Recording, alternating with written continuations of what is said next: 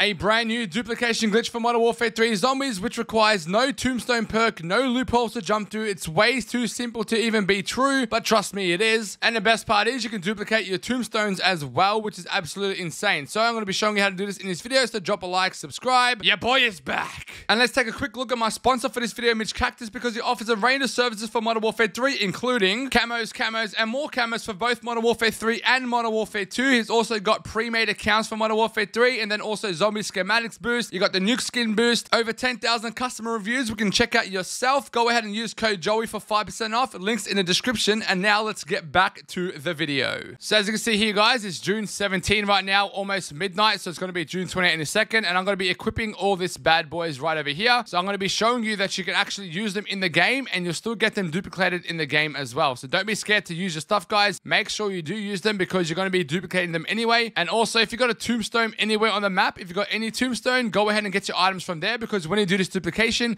you can actually get your tombstone stuff items back in the next game. Your tombstone will still be there. So it's like a double duplication and a tombstone glitch at once as well. So it's basically a new tombstone glitch, but even easier and less complication and hoops to jump through. So I'm going to fast forward to the end of the game so I can show you exactly how to do this. Alrighty, guys. So I've been going AFK for about 30 minutes right now, and now this storm is actually coming in, as you can see here. I'm going to make my way to this X4 zone over here because the tier 1 zone's a lot easier to do than the orange tier zone. I'd recommend to go to the tier 1 zone. So I'm going to make my way over there right now, and I'll see you guys when I get there. And then the storm starts shrinking over the map. When it's at this point, this is where the glitch is going to happen. When this starts happening, go to one of the exfils on the edge of the map and wait for the storm to come and almost hit you. When it's almost about to hit you, probably about like 10-20 seconds away, call in the chopper, so that the chopper lands when it's in the storm. That's going to disable the exfil, but the chopper's still going to land, and that's when you're going to get into the chopper at 10 seconds. So wait for the time on the screen to hit 10 seconds, then get into the chopper and wait for it to lift off. Now wait about 5 seconds so it's high enough in the air,